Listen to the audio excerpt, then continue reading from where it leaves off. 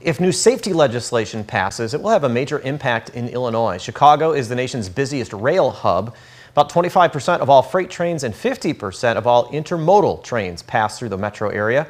Rockford and Belvedere could soon add to the rail traffic. Over the summer, Governor J.B. Pritzker announced a proposed Chicago to Rockford passenger rail. Metra would run it using the existing Milwaukee District West line, which goes through Elgin.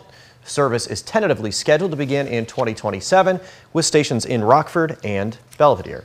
There's a meeting next Tuesday to discuss the rail. It's at Veterans Memorial Hall in Rockford from 4 until 7. You can talk with the project team and ask questions. There will be a video presentation and other information.